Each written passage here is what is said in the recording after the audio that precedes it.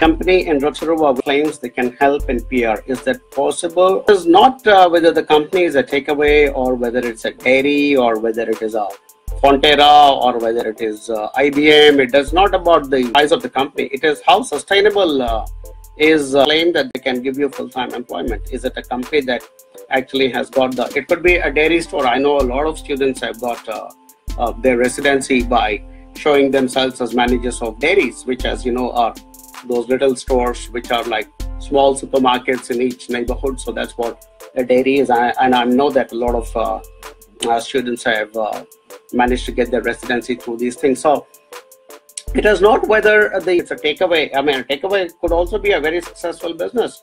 A takeaway could be doing a turnover of a couple of $1 million in a year, and they may be in a position to hire 20 people. So it's not whether it's a takeaway or not. I'm sure if it is a well-established company, and most important, they should have good records with IRD. They should have been paying their taxes, and they should not have been in breach of any conditions as an employer.